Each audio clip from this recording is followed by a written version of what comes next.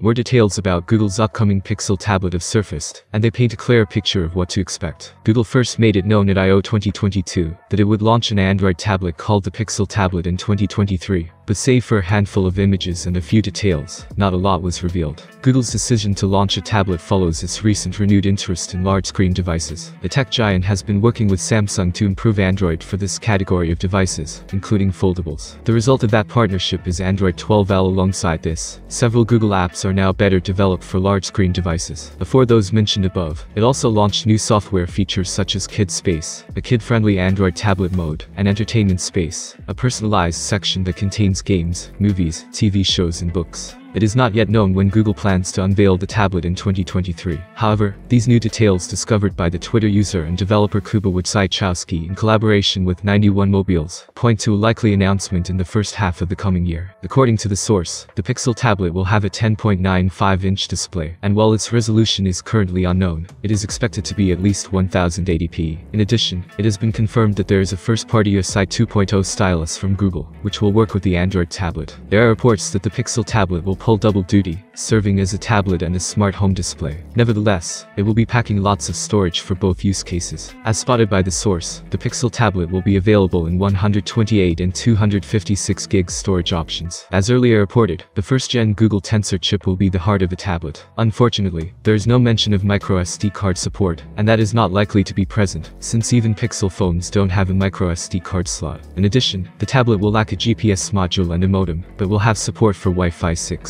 It also won't have a proximity sensor. Renders of the Pixel tablet show that it will have white bezels around the display with a single camera in front. It will also have a single camera on the back, which appears to be made of plastic. When it launches, Google is expected to ship it with Android 13 pre-installed. What do you think about the new tablet? Did it interest you? Write your thoughts in the comments. Thanks for watching, have a nice day and see you soon.